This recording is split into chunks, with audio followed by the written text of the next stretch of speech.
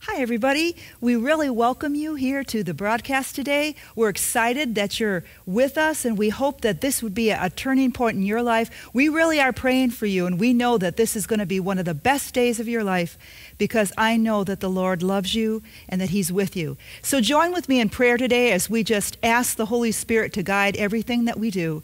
Heavenly Father, we thank you for the blessing it is to come here. May the words that I share today, may everything that I say, Lord, be acceptable and be pleasing to you. May I share your heart with people, Lord, and may they understand your ways. In Jesus' name I pray, amen. Thank you so much. I want to start by just sharing with you a very important key thing about how God Himself is turning in this hour that we live in. He's turning our trials into trophies. And I want you to just log in with me today and see that the Word of God bears witness with this.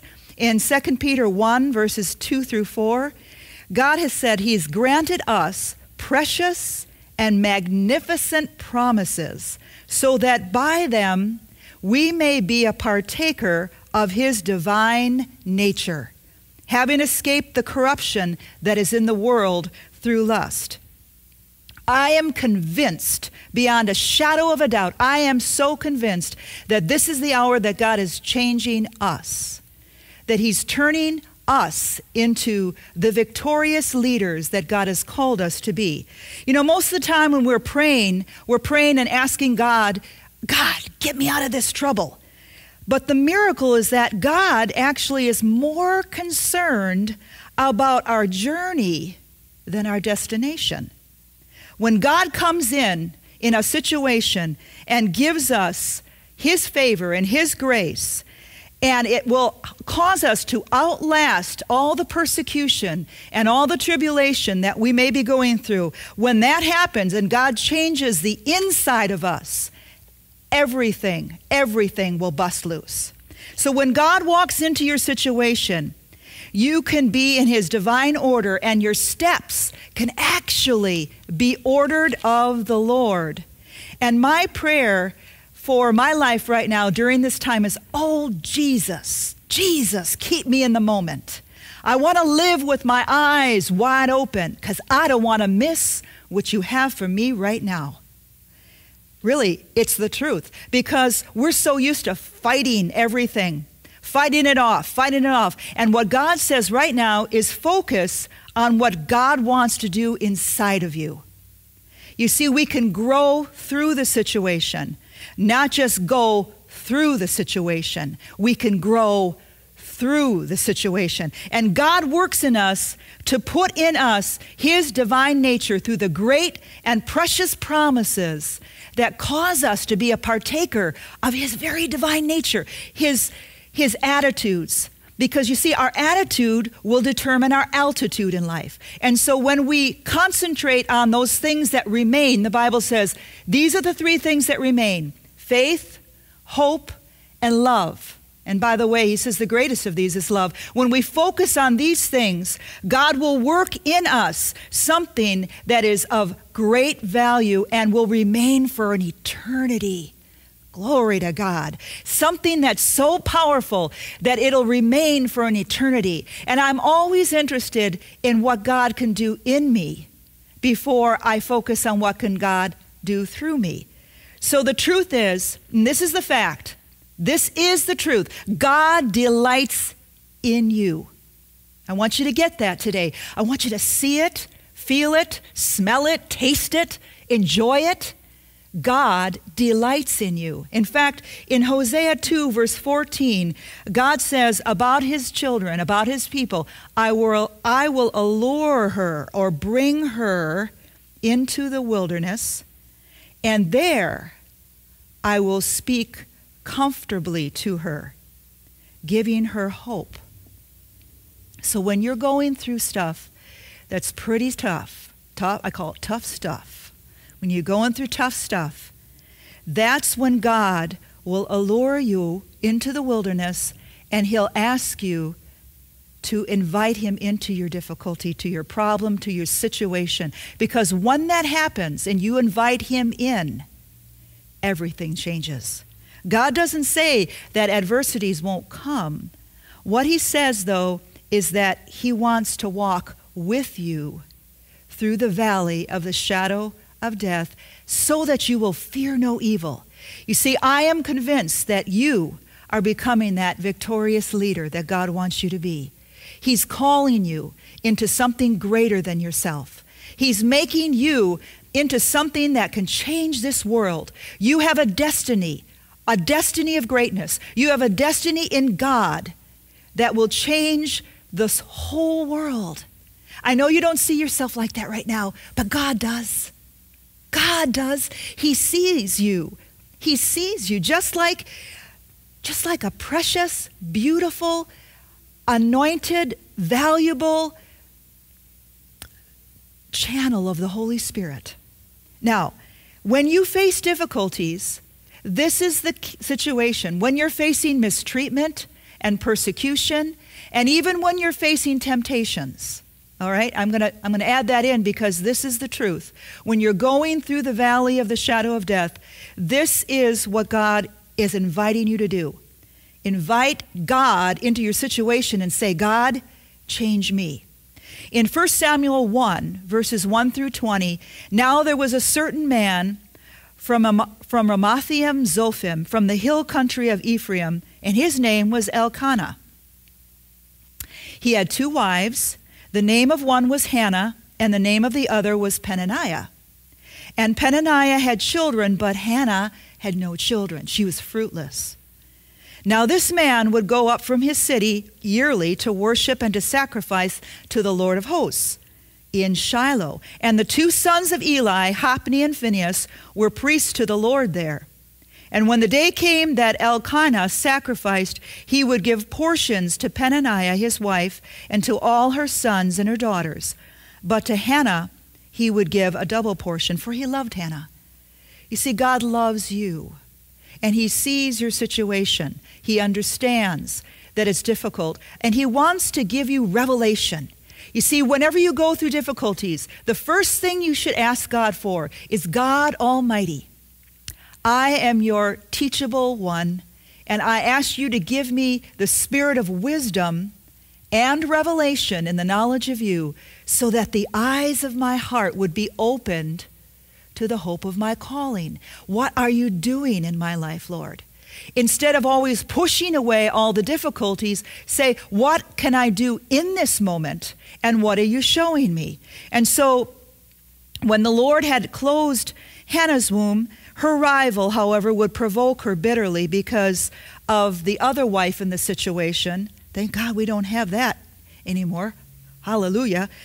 Poor guys have just one to deal with, right? So God said this was a situation that really, really bothered Hannah. It was a mistreatment.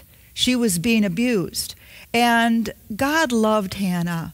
And it happened year after year. As often as she went up to the house of the Lord, she would provoke her. In other words, this other wife would provoke her. So she wept and would not eat. Then Elkanah, her husband, said to her, Hannah, why do you weep, and why do you not eat? And why is your heart sad? Am I not better to you than 10 sons? Thank God she had a good husband, or someone who really loved her. But nevertheless, she was fruitless. And I want you to understand, you may have a lot of things going for you, but there is one area that may be provoking you, one area of your life that may be causing you to really be grieved inside. And I believe through what we're going through in this hour, there are many things that may be coming to your mind. Maybe an area where it deals with your children, or maybe an area where it deals with your spouse, or with your job, or maybe a sickness, a virus, disease, whatever it may be. Maybe you lost your job. Maybe you're looking for something that you haven't seen yet. Well, in the midst of this, remember this. God is interested in that. He loves to bless you. In fact, David said, bless the Lord, O my soul. Forget not all of his benefits. He forgives all of our sins. He heals all of our diseases. He crowns our life with loving kindness. He redeems us from destruction. All these things are benefits of the Lord, and we need to walk in those and believe for them. I am a firm believer in that. But I'm also very interested in one thing more than anything else, and that's pleasing Jesus. I want desperately to please him with my heart. I want my life to be a reflection of his love. I want my life to be a reflection of his glory and of his goodness to everyone that I touch, you in particular. I want you to know how much I love you. And this is why I'm doing this. I want to help you. I want you to become stronger, more powerful, greater inside, to see that the greater one lives within you and that he can cause us to change in our attitudes, in our outlook on life, in the way we treat people and the way we honor God. Those are the issues that God's looking for. In this hour, the greatest commandment that he ever gave the church was to love the Lord our God with all of our heart, soul, mind, and strength, and to love our neighbor even as ourselves.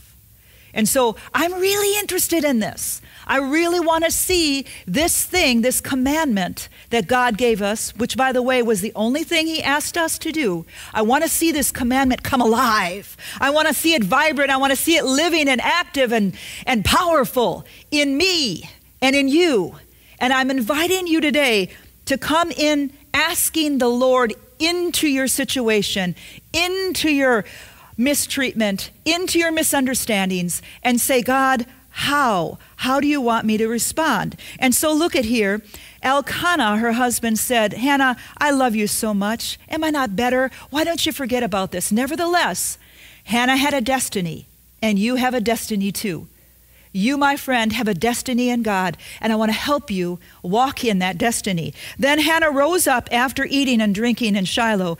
Now Eli the priest, he was sitting on the seat by the doorpost of the temple, and she, greatly distressed, prayed to the Lord. And she wept bitterly. And she made a vow and said, O Lord, if you indeed would look upon the affliction, the persecution, the tribulation, and that's what you're going through today also. She prayed, God, if you would look upon this situation, I'm inviting you in, God. And if you would remember me and not forget your maidservant, but will give your maidservant a son. Or in other words, Lord, give me fruit. Give me fruit. Then I will give him to the Lord all the days of his life, and a razor shall never come on his head.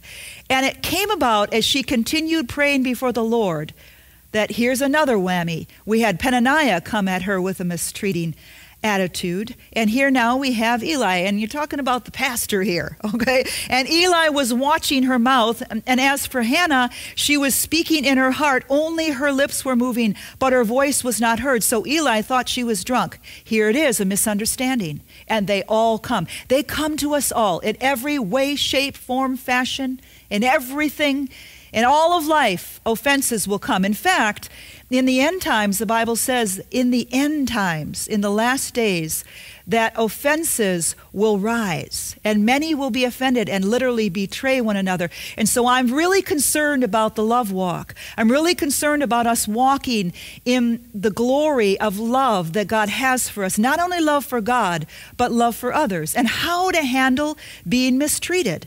So Eli thought she was drunk, and here she was, just trying to seek after God. And Eli said to her, how long will you make yourself drunk? Once again, she could have been offended by that, gravely. Put away your wine from you. But Hannah was a very meek lady. She had humility. And Hannah said, no, my Lord, I am a woman oppressed in spirit.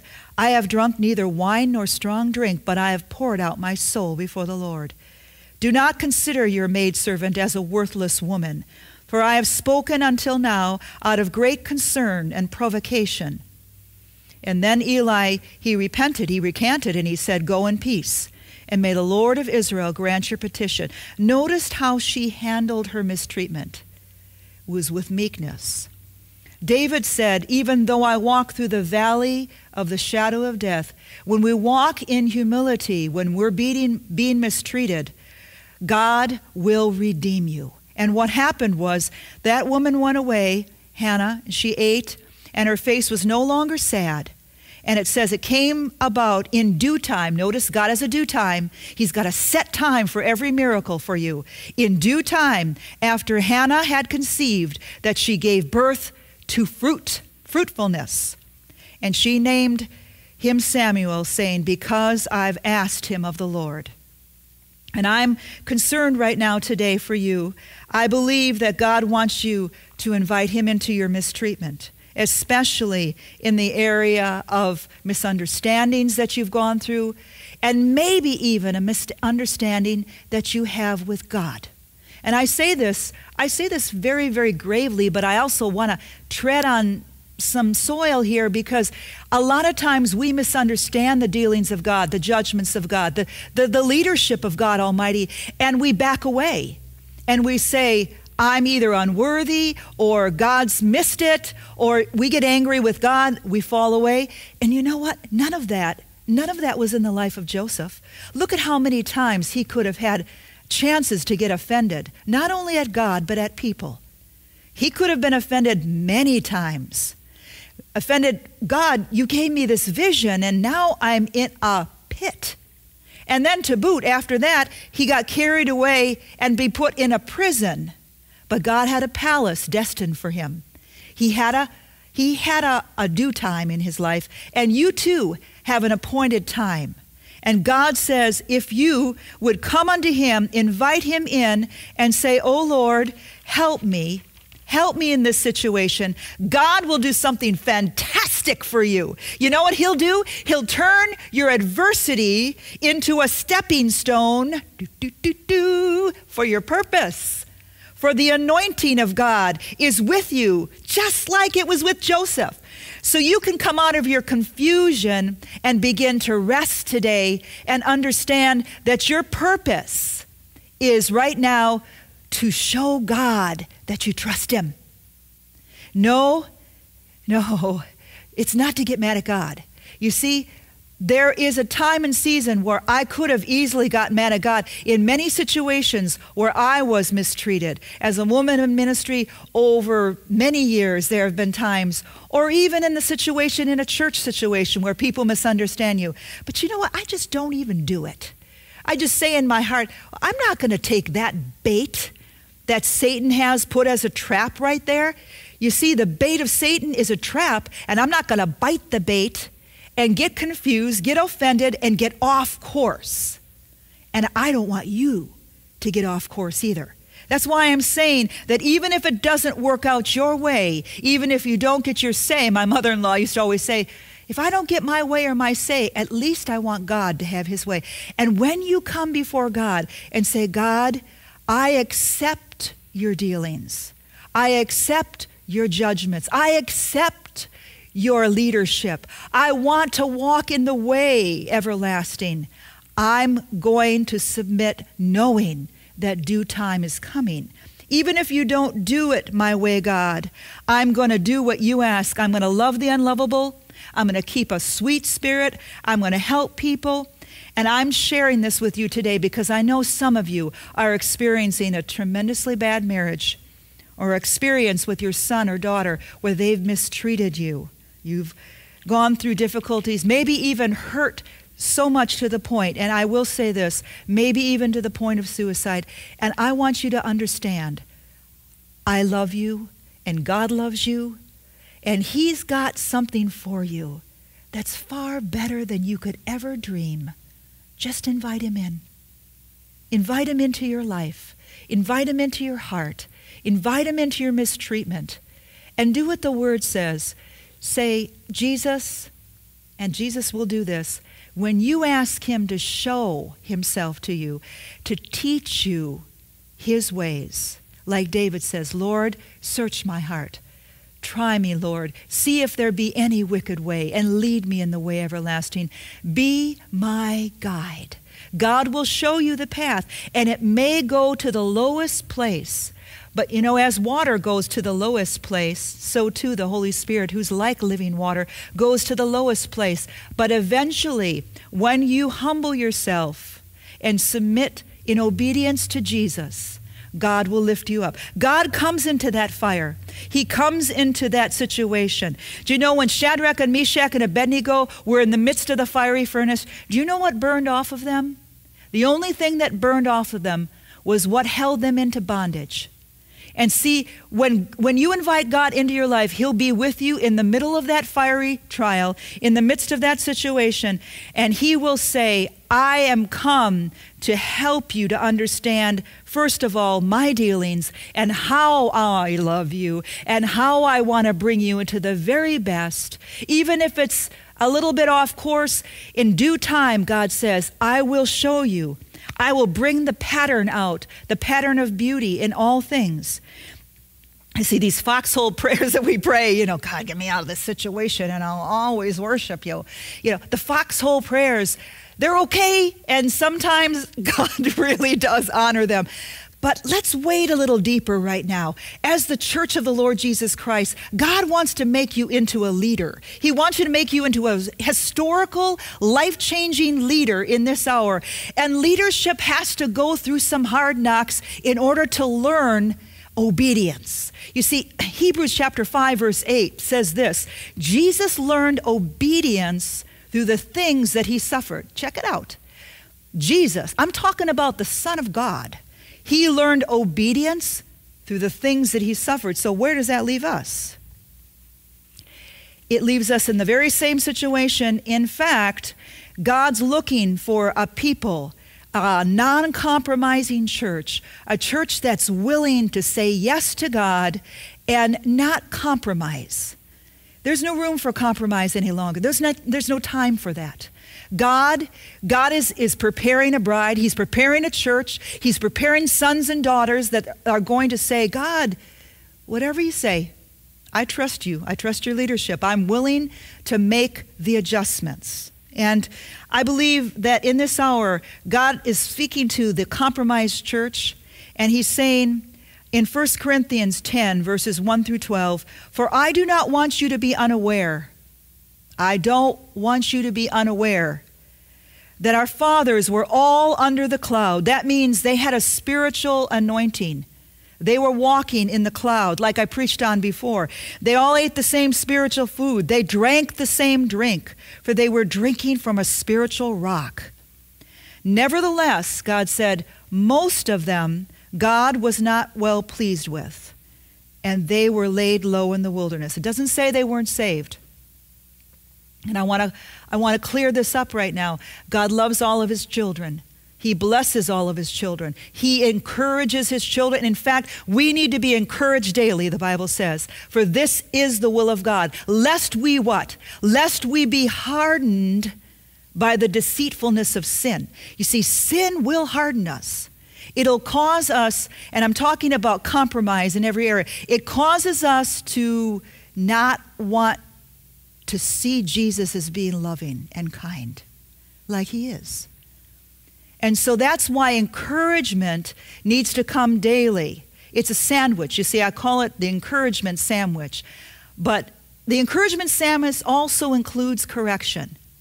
It's like the bread is the encouragement, and the center, the meat or the cheese or whatever you have in the center is the correction, and the bottom layer is the bread. It's called a correction sandwich. And God is giving that out to His church right now. He's saying, I want you to know how much I love you. I want you to know I'm going to allure you into this wilderness and speak comfortably to you. I'm going to speak kindly to you.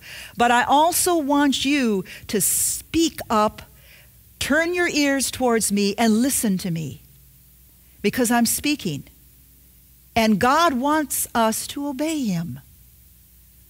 If we want to please God, if we really love God, and it's not about our own agenda, our own life, then we'll want to be well-pleasing to Him. Look at this. It says, most of them God was not well pleased with. You see, when our heart is given over to God, we're saying, Lord, I want to please you. I want to trust your leadership. I want to have faith that moves mountains. I want to have love so strong that if people oppress me and they throw rocks at me and through my window, I'm just going to smile on through. I'm going to I'm going to love them nevertheless because I know how you love me. And when we know how God loves us, we can respond to mistreatment in a very honorable way. But look at, nevertheless, most of them God was not well pleased with, for they were laid low in the wilderness. Now these things happened, though, to us, and God's giving us a clue phone here. They happened as examples for us that we would not crave evil things as they craved. Do not be idolatrous, as some of them were. As it is written, the people sat down to eat and drink and stood up to play. So there he's addressing idolatry, and he's addressing it to the compromised church. He says, don't do it. It's not going to pan out. Besides that, it's not really respectful to God. Now let me tell you something. If I do have a beautiful daughter, but if I would always constantly tell her that I'm going to be there for her, I'm going to help her, all she needs to do is trust me, and she would walk around and she would do something her way and always do things her way and always want her ideas, it would be like a slap in my face. It would be like I would think she doesn't really trust me. Well, you see, it's no different. God is looking for obedience in his children. He wants us to obey, not out of legalism, but out of a willing heart, out of a heart that says, God, you've done so much. You're so kind. You're so good. You've got good things planned for me. And that kindness of the Lord, you see, leads us to repentance, where we say, yeah, what was I thinking? I'm sick and tired of being this. I don't want that anymore in my life. I want to get it out, okay? Because there's all kinds of compromise the church may have. Look at this. It says, and immorally they acted, as some of them did, and 23,000 fell in one day. Nor let us try the Lord as some of them did, and were destroyed by the serpents. Nor grumble as some of them did, and were destroyed by this destroyer. I'm telling you, that's an interesting thought there about grumbling. How many times do we grumble when the Lord is dealing with us and we don't understand it? It's a grumbling spirit. Oh, no. Give him praise. Honor God. Honor him. I'm telling you, there's nothing that God likes more than when we tell him this. God, you're doing a great job. Now, God, I don't understand it. I really don't. And I really don't know how this is going to pan out. But I really honor you in the midst of this. And I trust you that you will make a way where there is no way, that you will show me the way, that you will reveal your truth to me, that you will teach me, that you will show me. If there's any wicked way in me, God, you'll lead me in the way everlasting. And most of all, he wants to tell you this. He wants to enjoy a relationship with you. Oh, yeah, he loves you so much. He wants to enjoy a relationship with you.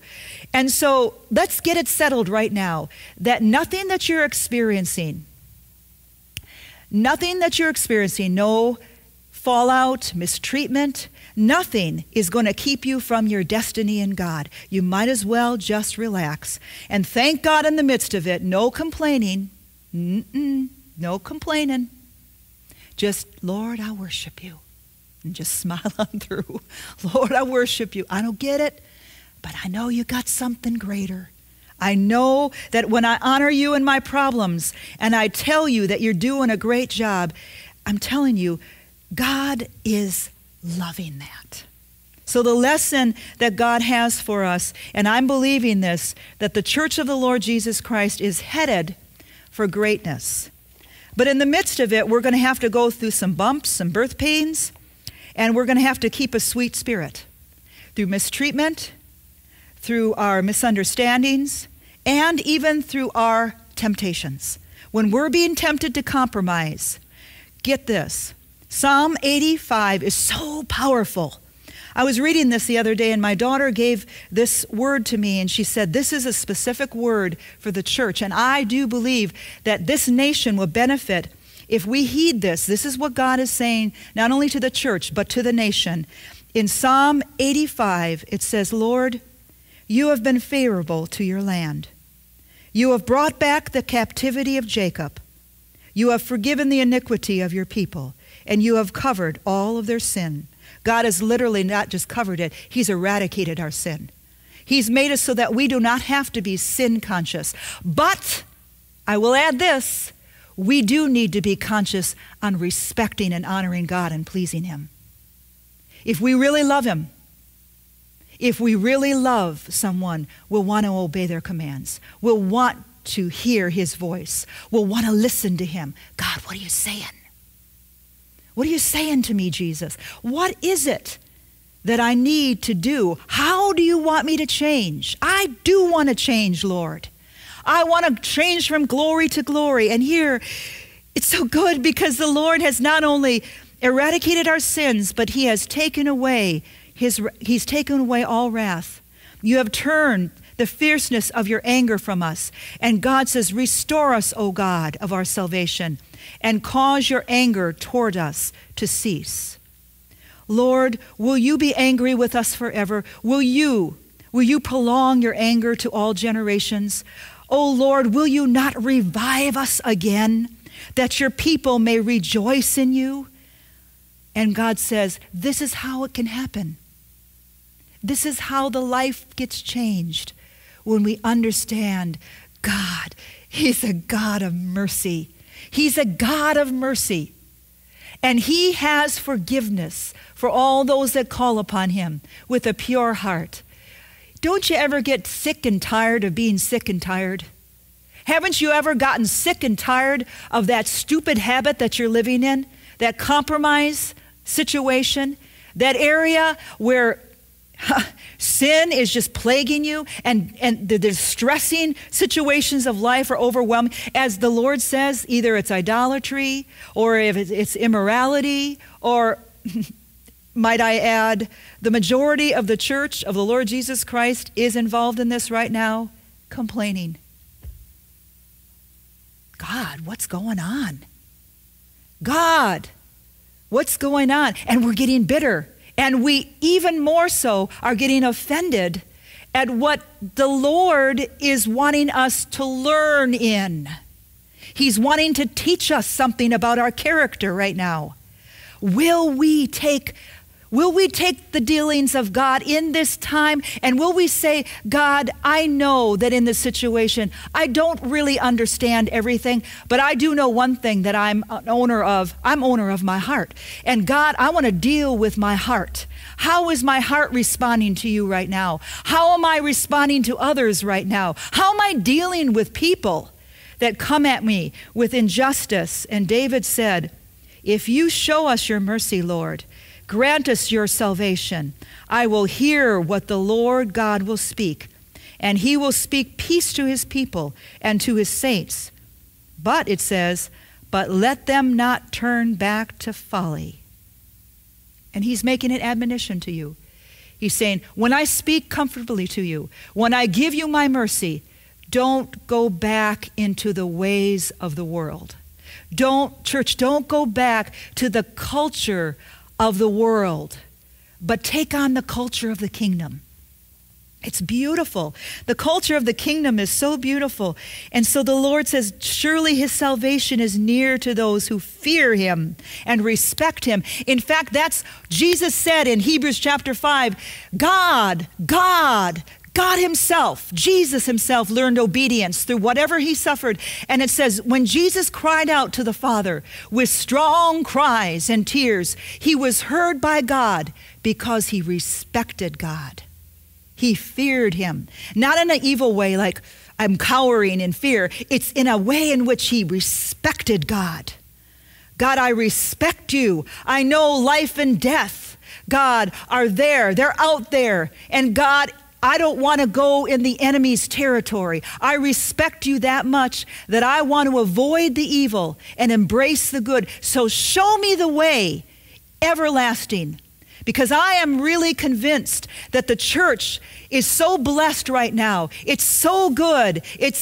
We're blessed with every spiritual blessing the Bible says in heavenly places. But the only way that we can receive corruption is if we allow the enemy to come into our heart to corrupt us. If we allow the enemy to come and corrupt us, then we walk right into the enemy's territory through being not understanding how to deal with life, how to deal with our situations, how to allow these things to work good in us.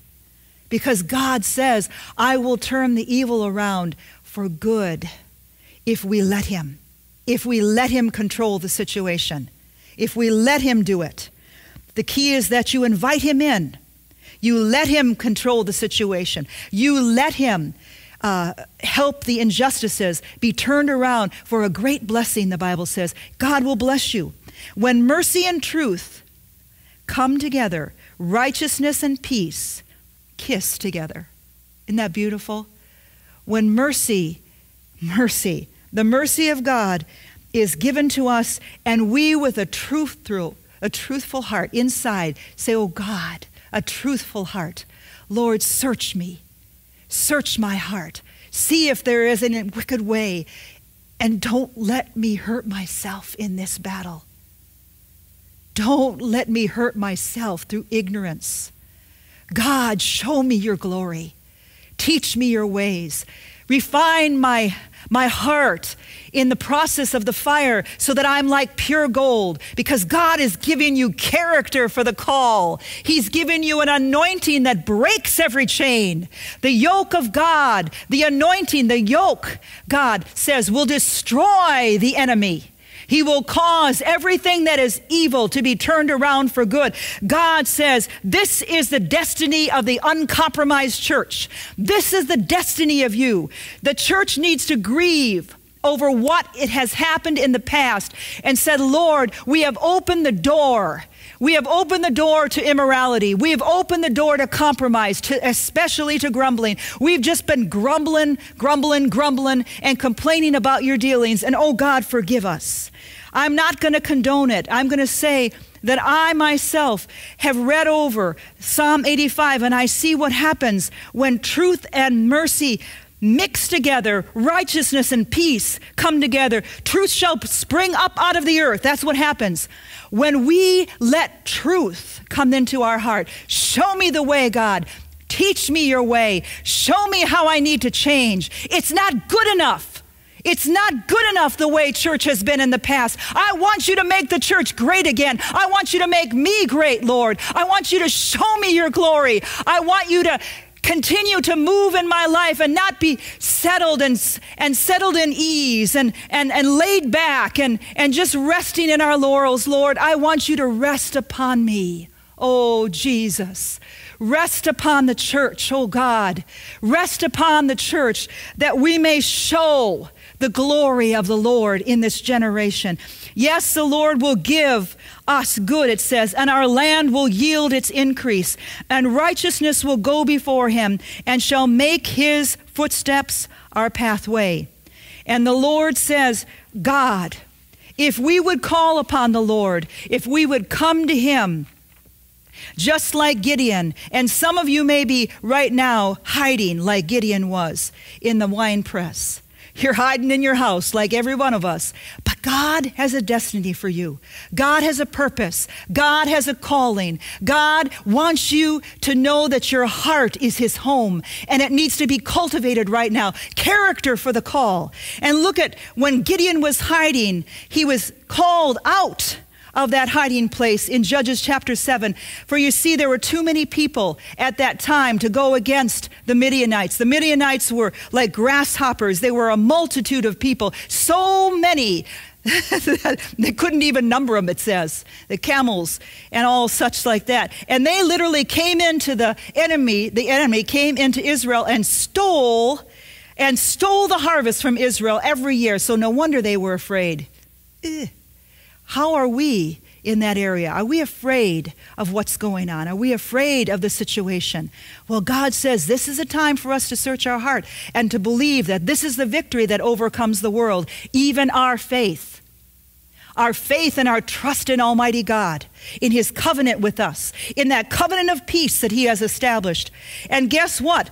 Judges says, the Midianites were coming, and the judge at the time, which was Gideon, he said, I don't want this whole thing to look like man had done it, and so I'm going to refine the army. So what he did was he took 32,000 men and he refined it and he had only a few left. There were about 1,000, 22,000 had to leave. And then he took those people and he said, I want you to do something now. I want you to go down to the river and I want you to, take a drink. And Gideon was watching. And as those men went down, some of them took their hand and lapped the water with their hand and brought it to their mouth. And God was looking at those folks and he said, I want those. I want those. I want those. I want those. I want those. You're out there saying, what does that mean? That means those that are willing to submit to the hand of God. The apostle, the prophet, the evangelist, the pastor, the teacher, they're willing to come under covering. They're willing to take the anointing of God and say, God, I still need to learn something. I'm still learning. And I need your hand to cover me. I want to submit to you. I want to obey you. It's important characteristic to the call of God. Character for the call. God will often use your pastor to tell you something maybe you don't like quite so much. But it's the truth anyhow. And it's important to be mentored by all those that he's put you in authority around. It's really important. And I believe that when you do, life begins to change. And you begin to submit to the dealings of God, and God chooses you. He puts his character of obedience in you for the call. And then another part about the story that's so interesting is that they didn't have any weapons in the battle. They had to go down, listen to what God was saying. He said, take a trumpet, which is the word of your testimony. God says, we overcome through the word of our testimony. And then in one hand, take the trumpet, the other, take a broken pitcher. And there was fire in that broken pitcher, and that represents the breaking of our outer man, of our flesh, the submission to God himself and to the will of God in all things. And this, the Bible phrases it as loving our lives and not even considering our life as being important to us. But the will of God is important. The radical obedience to Christ. Hallelujah. A radical obedience to say, God, not my will, but yours be done. God caused the army. When we get into radical obedience like this, you know what happens? God caused the army to be one against each other, the enemy army. And Paul, like Paul said, he said, once you die daily and pick up the cross and take up the cross and carry that cross of the Lord Jesus Christ, God says, you will win. You will win. If my people, 2 Chronicles 7:14, which are called by my name, shall humble themselves. That means to be obedient even unto death, and I will give you a crown of life. And pray and seek my face and turn from the wicked ways. Then I will hear from heaven, and then I will forgive their sins and heal their land. I believe right now that God is speaking to you about the compromise that you've been going through, the lack of faith, the lack of love, the mistreatment that you've gone, and you've been offended. You are offended. And God says, right now, would you, wherever you're at, hear the words of God speak comfortably to you? And first of all, he's wanting to tell you that he understands, that he's been through every temptation common to man, and he knows. He knows what it's like. And he wants you to really feel this song right now. Would you just, right, wherever you're at, wherever you're, in your living room or in your bedroom, or maybe you're walking, I don't know, in the car with your app, I want you to just pause for a few minutes. Maybe pull off to the side of the road, or just stop in your home and kneel down. And I want you to just pause, and I want you to hear this song. I want you to open your heart and hear this song that the Lord is saying to you. He's saying, I want to show you my mercy. Lord, show me your mercy. So just pause right now and hear the word of the Lord.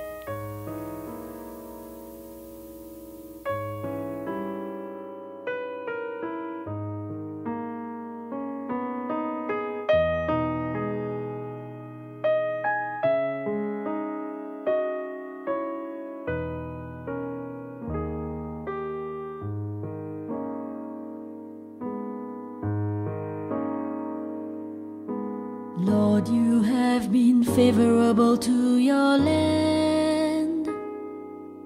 You have brought back the captivity of Jacob. You have forgiven the iniquity of your people. You have covered all their sin. You have taken away all your wrath. You have turned from the fierceness of your anger. You have forgiven the iniquity of your people. You have covered all their sin. Restore us, O God of our salvation,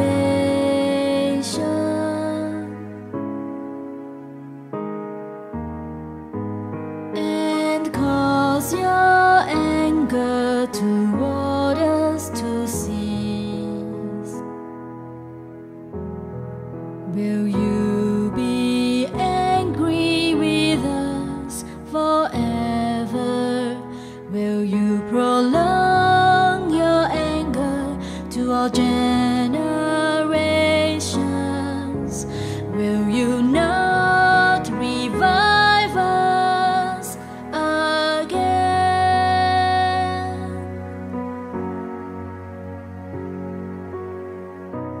Restore us, O God of our salvation,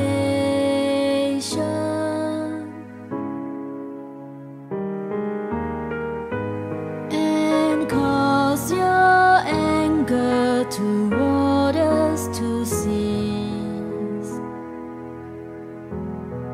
Will you be angry with us forever?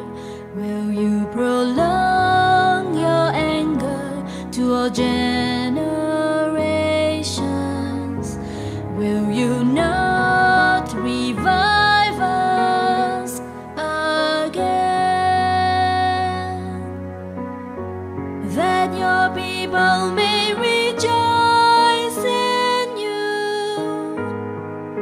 Show us your mercy, Lord, that your people may rejoice in you.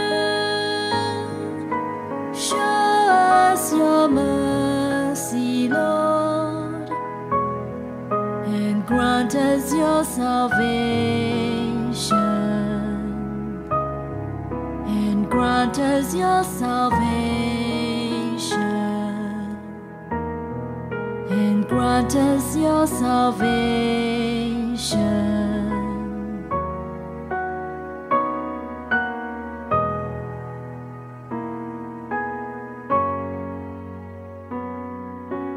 I will hear what God the Lord will speak, for he will speak peace to his people and to his saints, but let them not turn back to folly. Surely his salvation is near to those who fear him, that glory may dwell in our land.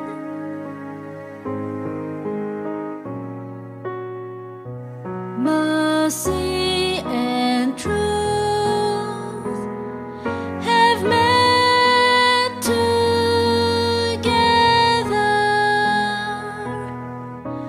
Righteousness and peace have kissed.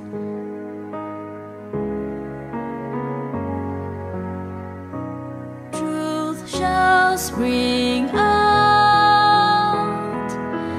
of the earth, and righteousness shall look down from heaven.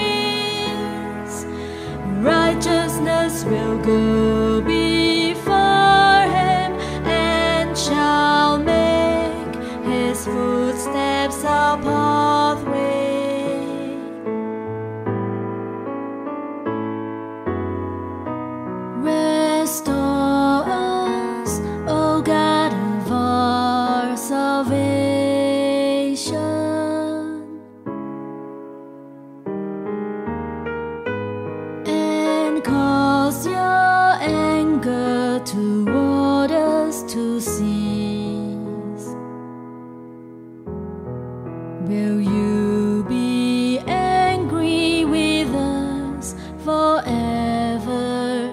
Will you prolong your anger to all generations? Will you not revive us again, that your people may rejoice in you? Show us your mercy, Lord, that your people may rejoice in you. Show us your mercy, Lord, and grant us your salvation, and grant us your salvation,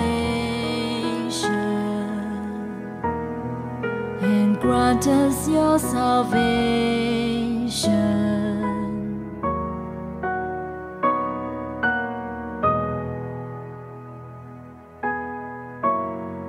And grant us your salvation.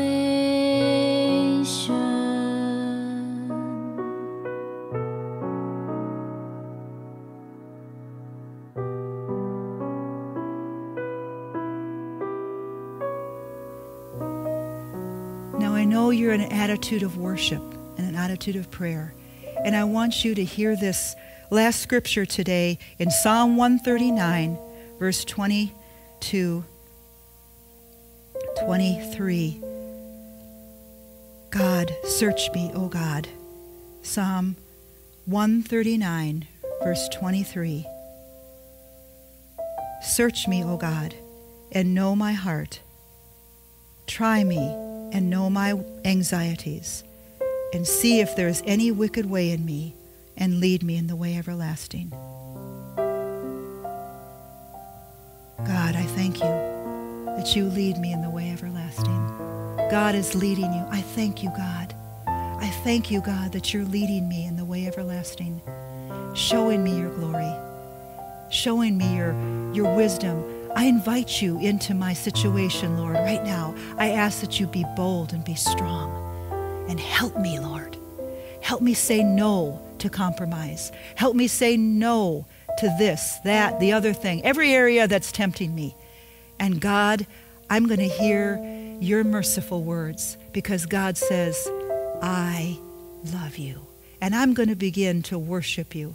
I'm going to begin to honor you and thank you that in all things, God, you'll have the preeminence.